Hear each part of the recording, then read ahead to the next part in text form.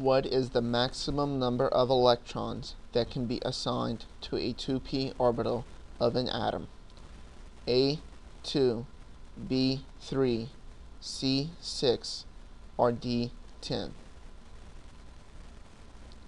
Pauli's exclusion principle puts a restriction on the assignment of electrons to orbitals. According to Pauli's principle, no more than 2 electrons can be assigned for any orbital. And if an orbital does have 2 electrons, they must be of opposite spin. That is, one must be spin up and the other must spin down. The correct answer is 2. If you thought the answer was 6, you may be thinking of the 2p subshell.